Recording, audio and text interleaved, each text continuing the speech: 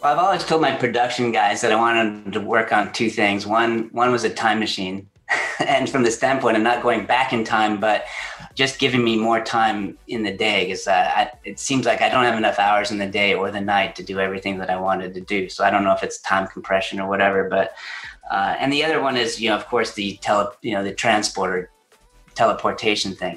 But those probably aren't really achievable in the next 20, 30 years. I'd say what I'd like to see, and something I'm trying to focus on more this year in Houston, is trying to identify startups that are working on age tech, So I think there's a big gap in technology and technology supporting the elderly. So if I think about 30 years from now, I'll be 87 or something like that. And,